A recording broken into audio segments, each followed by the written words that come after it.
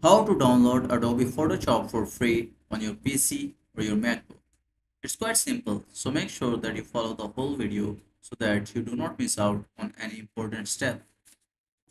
First, open your browser, search for Adobe Creative Cloud and click on the website link and then wait for the website to load.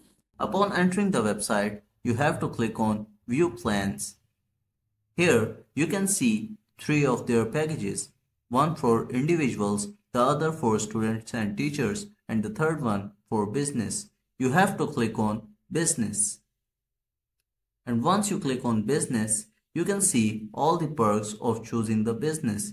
Just click on Free Trial. The reason for choosing the business account is that it gives you the 14-day free trial, unlike the students and teachers and the individuals.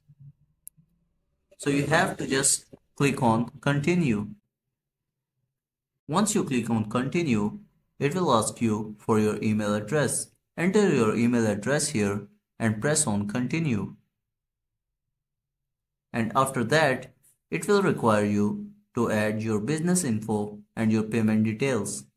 And once you add your business info and your payment details and click on Continue, you'll see a page like this saying that your free trial has successfully started. Now go back to the website and click on this icon on the top. And now click on See All Apps. Once the website is loaded, you can see all the Adobe softwares here.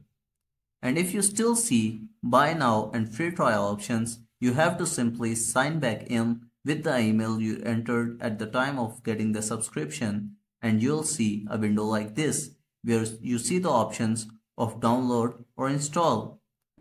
And now, among all these softwares, you have to go to Photoshop and click on Install button that would appear once you sign in with your email. This is how you download and install Photoshop on your PC or your MacBook and use it for free for 14 days. Hope the video was helpful. Thank you for watching.